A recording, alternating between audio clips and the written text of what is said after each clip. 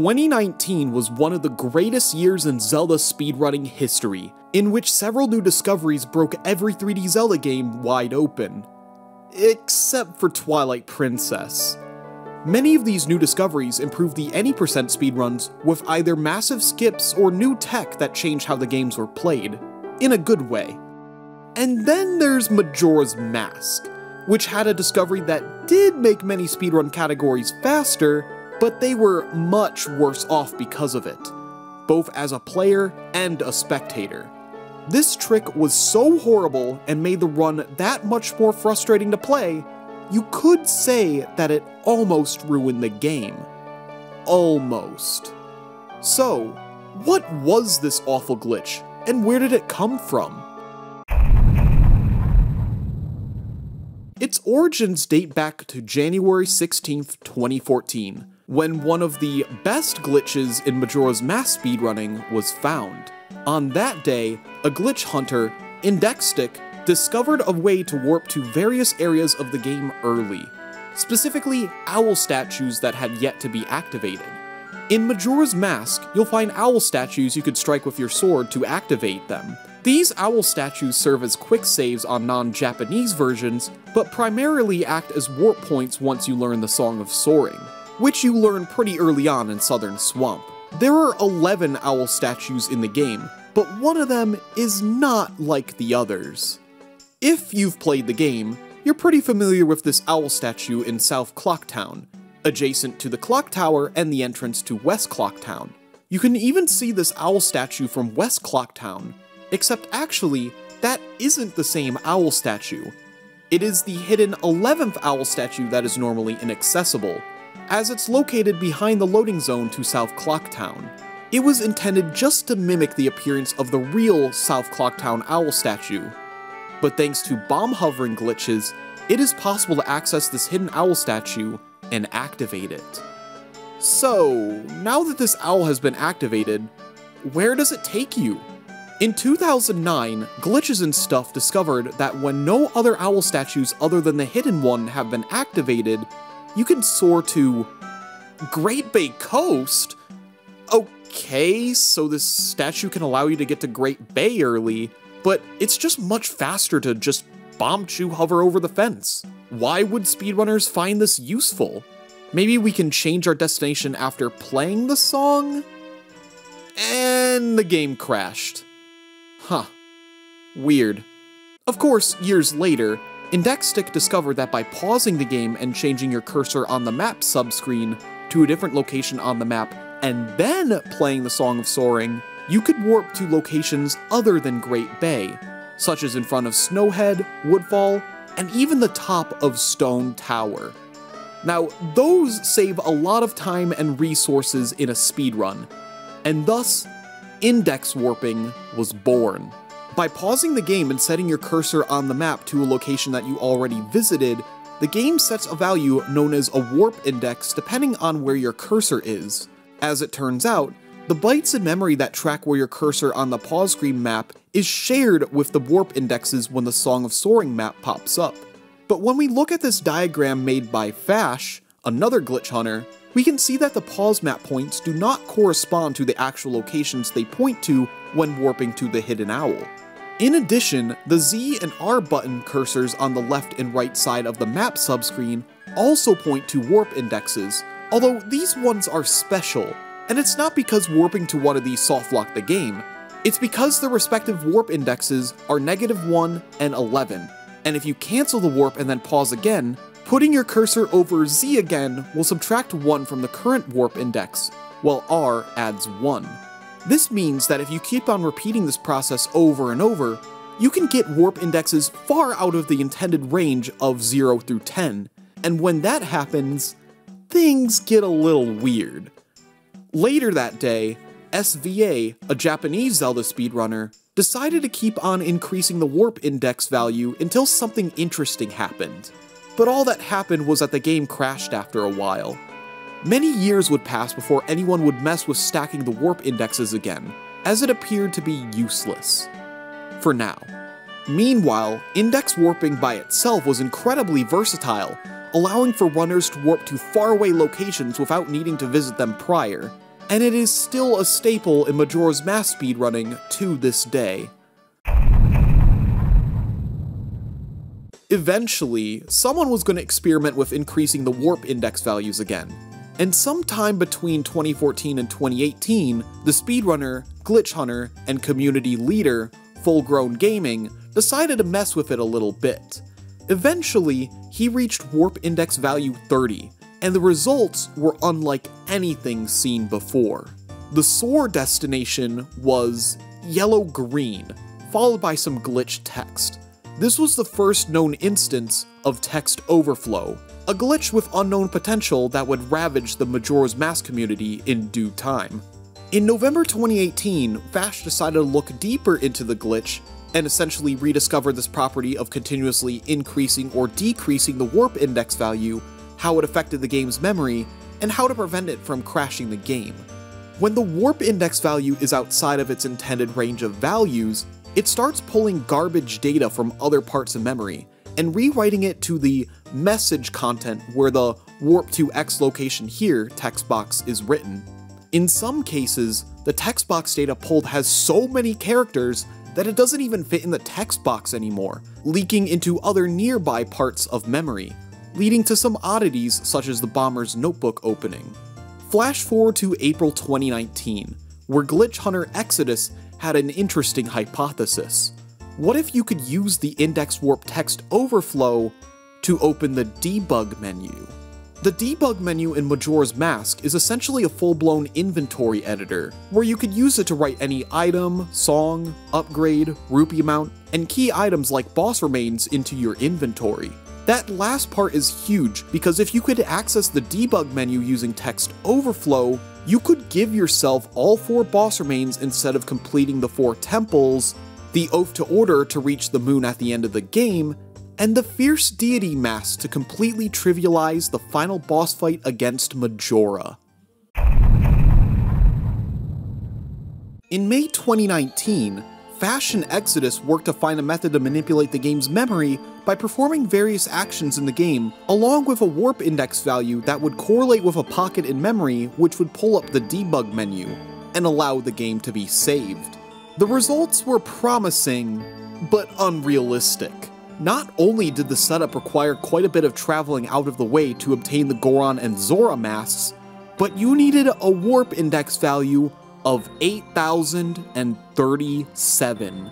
This meant that you would need to play the Song of Soaring over 8,000 times. Yeah, not quite what they were looking for speedrun-wise, but it was a start. Oh boy, was it a start. Over the summer, Exodus, Vash, and Mr. Cheese would work on creating a setup for the debug menu that would save time in an actual speedrun. Using their combined knowledge and teamwork, they unleashed an absolute doozy of a setup. One that would certainly bring the any percent record below 1 hour, but the game would never be the same afterwards. On August 16th, 2019, Exodus released a YouTube video going over a setup that required only a 2-lettered file name, 7 bombs, a Deku Nut, and the Song of Soaring along with the Hidden Owl. This setup was nowhere near as complex as the previous one, but it had some precise moments, and only required a warp index value of 73, which means that the Song of Soaring must be played 63 times. That's nowhere near 8,000, but 63 times is still a lot. 11 minutes of the speedrun would be spent playing the Song of Soaring and slowly increasing the warp index value. Add this on top of the 20-minute opening sequence before Link becomes human again, and you have transformed one of the coolest Zelda any percent speedruns, previously packed to the brim with awesome tricks and sequence breaking, into one where the adventure and action has been replaced with a lengthy glitch setup and tedious menuing. It was a novelty that quickly wore off, but I wish that was the worst part. In reality, what made this new any percent route so awful was the platform that the run was performed on. Wii U Virtual Console. For several years, Majora's Mask speedrunners did their runs on the Wii Virtual Console release, as it had eliminated the intense lag from Nintendo 64 and had faster loads. There were still some downsides, such as the game being slightly more crash-prone and worse stick sensitivity, but it had significantly more advantages that made it the superior platform. Unfortunately, one of these trade-offs made the new any percent route impossible on Wii. You see, the Majora's Mask debug menu required the D-pad to navigate the various options, which isn't a problem on N64, but for the Wii Virtual Console release, the D-pad controls aren't mapped to any of the buttons. All the D-pad does is toggle the mini-map on and off, like the L button on the N64. Okay, so if the run can't be done on Wii VC, then we just have to run on N64. No big deal. Wrong! If you try to use text overflow to bring up the debug menu, the game will crash before you even reach Warp Index 73. The GameCube Zelda collection isn't an option either, since the debug menu isn't even in this port. And since emulators were not allowed on the leaderboard at the time, this left only the Japanese Wii U Virtual Console as the only official release where this route would work. And oh boy does this version reek. The visuals are a huge downgrade from Wii. The load times between areas are way slower, the debug menu on this looks like absolute pixel diarrhea, and the input delay.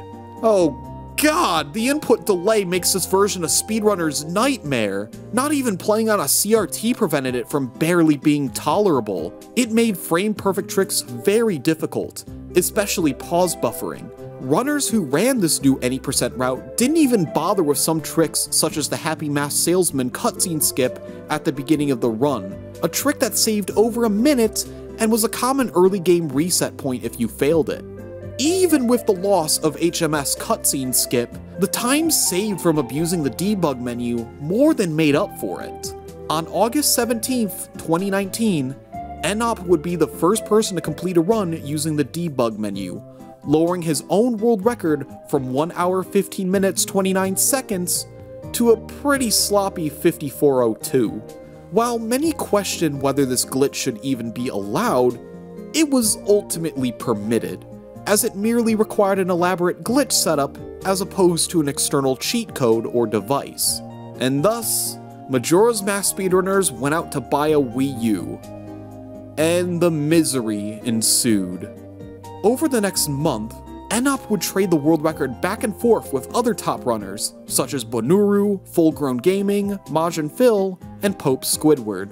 In that 1 month, the novelty quickly wore off, as the Wii U was just that awful to play on. But don't take my word for it.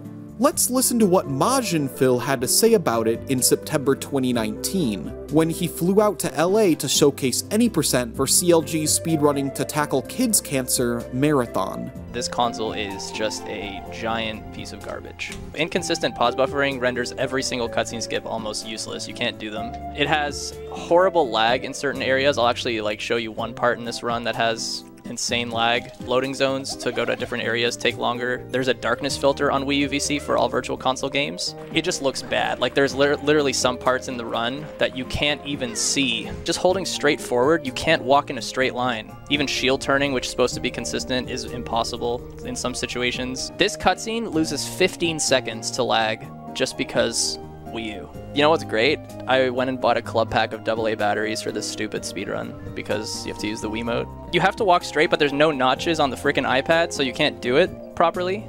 So walking straight's actually one of the hardest strats in the game. Oh, here, I can put it up to my mic. This thing vibrates for 2 minutes during the Giants cutscene. Wait, put it on the table. Let it vibrate on the table. Should I? Okay. It literally does this for 2 minutes. You have to turn around or the lag it's worse than the other cutscene. Congrats on playing Song of Soaring. Thank you. Thank you very much. Eventually, on September 10th, Enop would lower the world record down to a 48:32, beating Pope's record by over 23 seconds. And as a display of absolute dominance, Enop smashed his classic controller he used for Wii U, confident that no one would beat his record. People had already begun to move on from the Wii U because it was just that unfun. The leaderboards were also split between platforms, further disincentivizing Wii U competition. Any percent wasn't the only category to be completely uprooted by the debug menu shenanigans either. Access to the debug menu led to major time save in other categories, such as all mask and 100%. While you could just give yourself any item you needed in those, the requirements for those categories demanded that certain items be obtained from their intended locations at some point in the run. This led to an honestly very cool route for 100% in particular, which abuses the debug menu to cut out annoying parts, like depositing 5,000 rupees into the bank for a piece of heart, which is made trivial by giving yourself 9,999 rupees. As well as giving yourself Dungeon Stray Fairies and Skulltulas from the Spider House to get the rewards quicker. But by far, the most interesting thing obtained in the debug menu in this route is the Sun Song.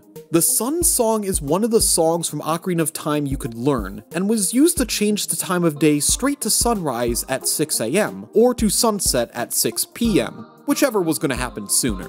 It was left over as an inaccessible song in Majora's Mask, as the Song of Double Time effectively had the same purpose. However, there is one property of the Sun Song that sets it apart in this game.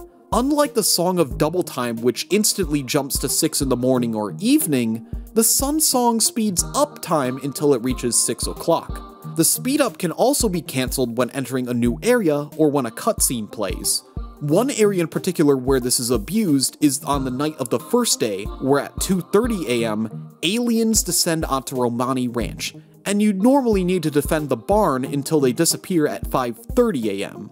The Sun Song allows this entire sequence to be cheesed, because if you play the Sun Song and then continuously pause and unpause the game until 5:30, the aliens won't be able to reach the barn. This whole route in general is really cool. Too bad it had to be on Wii U. Full Grown Gaming would get a second place time in 100% of 4 hours 39 minutes 41 seconds using the debug menu, but eventually, playing on Wii U became too much of a hassle. Very frequently, he would experience soft locks and game crashes that just didn't happen on other versions. And so, 100% on Wii U, even with a faster route, was dead. The text overflow debug menu era was honestly one of the darkest times for the Majora's Mask community. Many runners took a break from running Majora's Mask to run other games, while others just stuck to playing on Wii, the actual competitive platform, but you couldn't help but feel jaded. Hell, some people went as far as to speedrun on Wii Virtual Console using a cheat code that actually mapped the D-pad to the controller. It wouldn't count as an official run on the leaderboards, but at least it was actually tolerable. Still, you couldn't help but wish that Wii Virtual Console could be as fast as Wii U, and that something else could just be found to completely obsolete the Wii U once and for all. It was one thing that the Wii U was such a horrible version, but we can't forget how boring the debug menu made runs now. The debug menu was a blight that was killing the game, and the once intense competition grinded to a halt. It would take something big to save Majora's Mask speedrunning from a terrible fate. Thankfully, that time came much sooner than anyone had anticipated. On October 10th, 2019, Glitches and Stuff would discover stale reference manipulation, the most broken glitch in Ocarina of Time and Majora's Mask. I've explained SRM in some previous videos, so I'll keep it brief. When Link carries an object in the game, Link's XYZ position and facing angle values are copied onto the object so it gives the illusion Link is actually carrying it. However, by performing certain glitches to unload that object without breaking the pointer that copies Link's positional and rotational data to the object, those values are copied onto whatever fills that empty slot in memory. It's very similar to cloning in Mario 64, but SRM is way more powerful.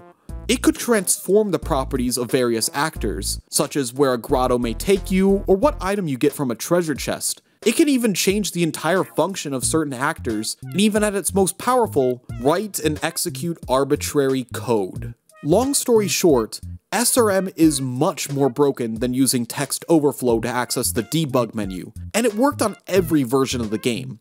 In November 2019, Vash, Exodus, and others would use SRM to achieve Moon Warp, the holy grail of Majora's Mask speedrunning. By using SRM to change the properties of the owl statue in Southern Swamp, you could spawn Link into the moon upon loading up the save file and fight Majora. This was not only faster than text overflow, but completely removed the need to run on Wii U. Over the following year, SRM would pioneer new faster routes for most of the major categories, including faster moon warps, credits warps, and a really cool 100% route that brought back the Sun Song. The categories on the leaderboard were no longer split between platforms, but rather no SRM and SRM variants.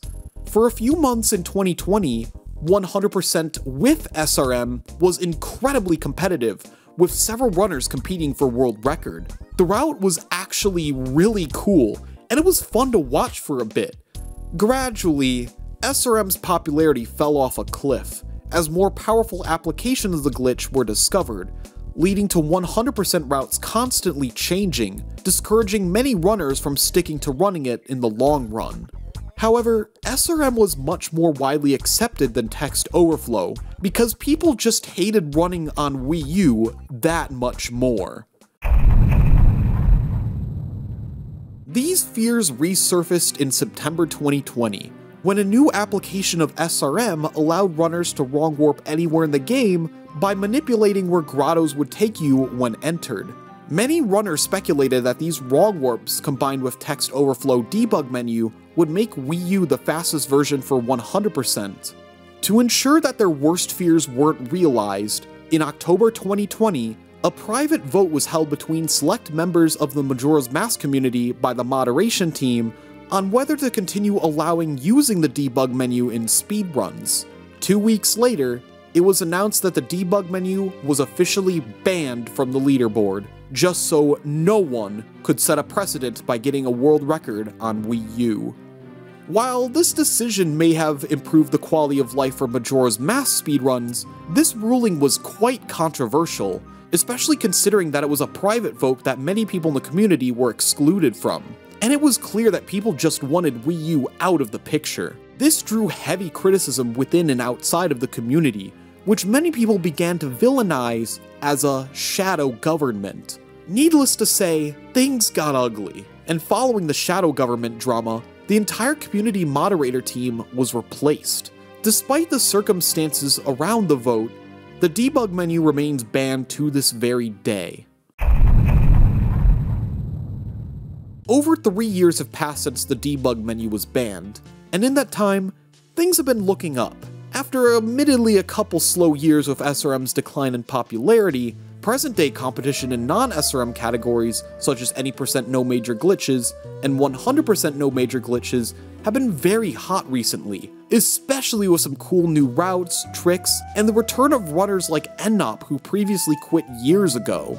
If you would like to learn more about how awesome Majora's Mask speedruns are in the current year, I highly recommend checking out some recent videos made by JakeZSR and Majin Phil for more details. Majora's Mask speedrunning is more exciting than ever, while the dark age of the Wii U, debug menu, and shadow government drama remain as a mere memory as we approach the dawn of a new day. Special thanks to Jake for once again helping me with researching this video. I've linked his channel in the pinned comment below, so go check him out. Also special thanks to CD for editing today's video. And thank you for watching, and remember to shoot for the moon.